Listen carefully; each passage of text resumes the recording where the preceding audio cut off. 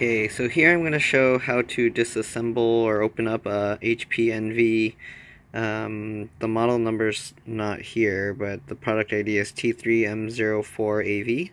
So I'm going to show you how to open this up. So first you want to remove all these screws. They're all Phillips PH1 or J1.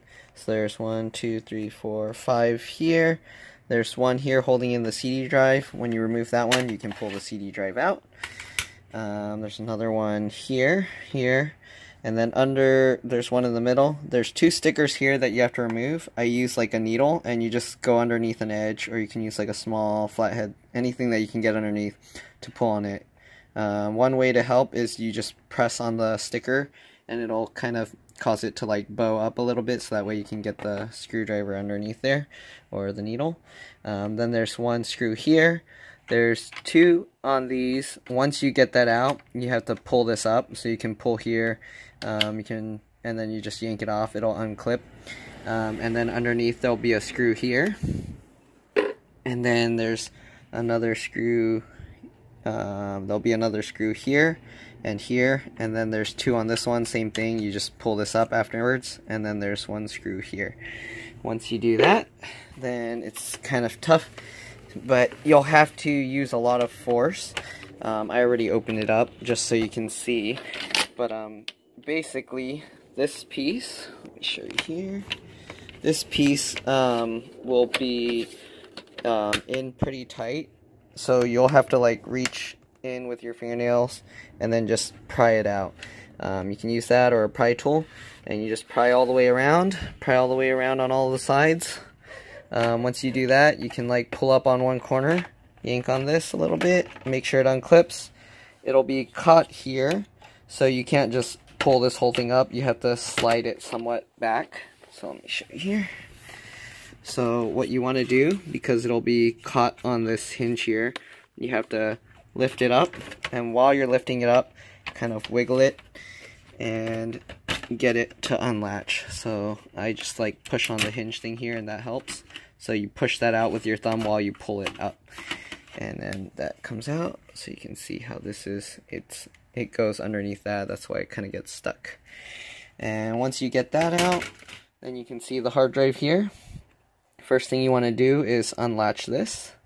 That way this cable won't get damaged, because to remove this hard drive, there's two pieces that stick underneath these little things, plastic here. So what you do is, once you get that out, you can go towards the front here, and you kind of just lift it up.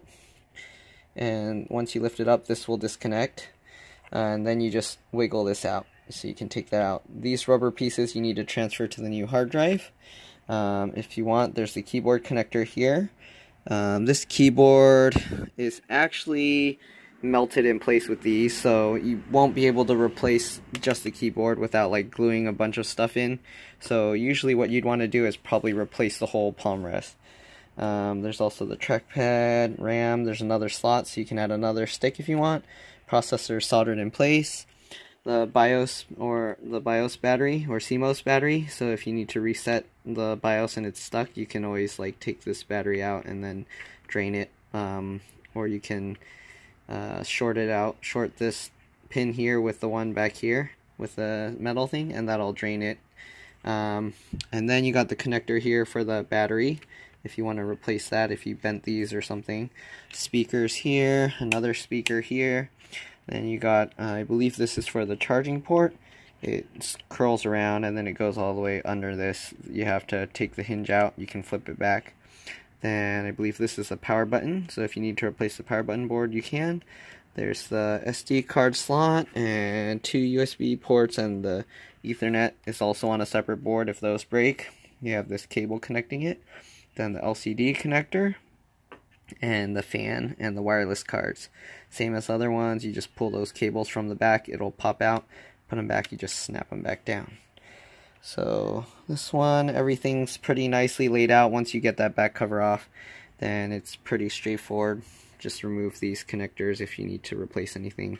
This is the optical bay connector, so if you need to replace that. But that's pretty much it. Pretty much once you're done, you just snap everything back in the way you took them out, and you're good to go. Alright.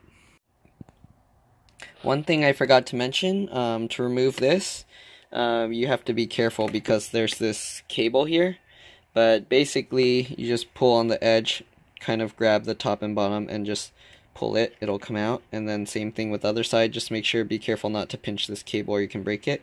You just pull this, kind of tough to do with one hand, but yeah, basically grab it and just pull it, and do that, pull the top and bottom, wiggle it out, and yeah, then just put that back on the other one and you're good to go. Alright.